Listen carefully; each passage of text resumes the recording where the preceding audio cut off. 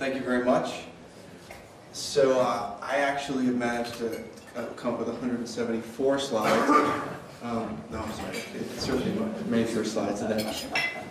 I'm going to take a bit of a different angle, but I'm actually going to focus on a very salient part of what Simon spoke about, which was your data and how that applies to the change from regular computing, where you own all your data, it's on your own machine, and it's available to you at any time, to where it's available through a cloud service.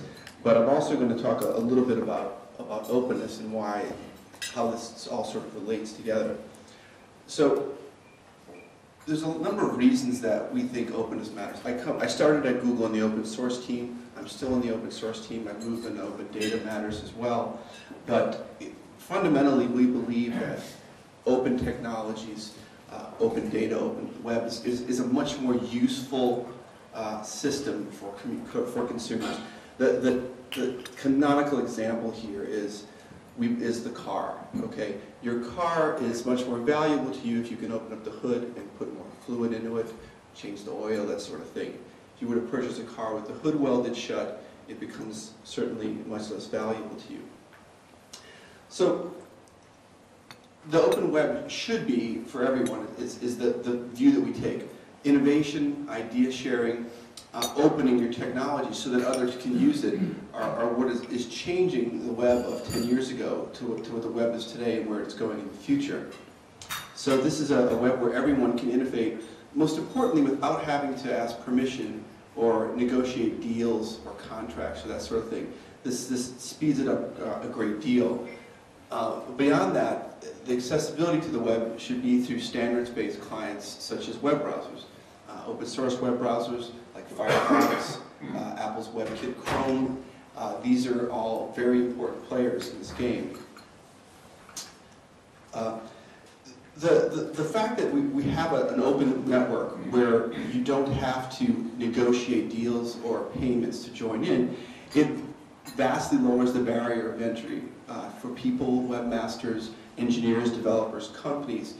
And it reduces inefficiency. You see a lot of that sort of transition that Simon was talking about in his slide from innovation and bespoke up to commoditization. Now, we set the Wayback Machine to the mid-90s when the web was very nascent. People were starting to develop applications, services on the web. People spent most of their time writing basic infrastructure, plumbing. Everybody did it.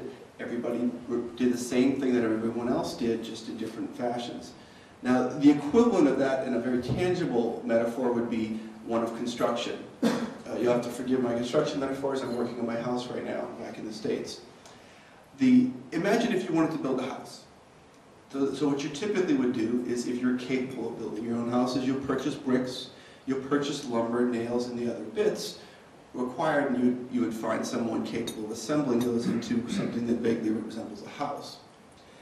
12 years ago on the web, the place that we were was basically where you would have to buy cement, sand, raw iron, forge into nails, and then start planting trees that you could grow your own lumber for the house. Clearly this is an inefficient way of building your own infrastructure. 90% of people's time was spent focused on building the things that they needed to build, what they wanted to build. And only 10% of their time was actually solving their problem, focused on what they needed to do for their users.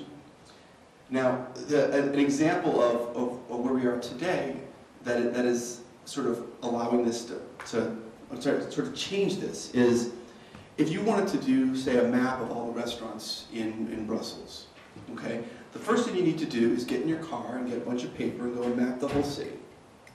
All right? Then, once you map the whole city, you digitize it, you put it up on a website, and you start adding your restaurants to it. Okay? Again, you spend 90% of your time building your basic plumbing and infrastructure.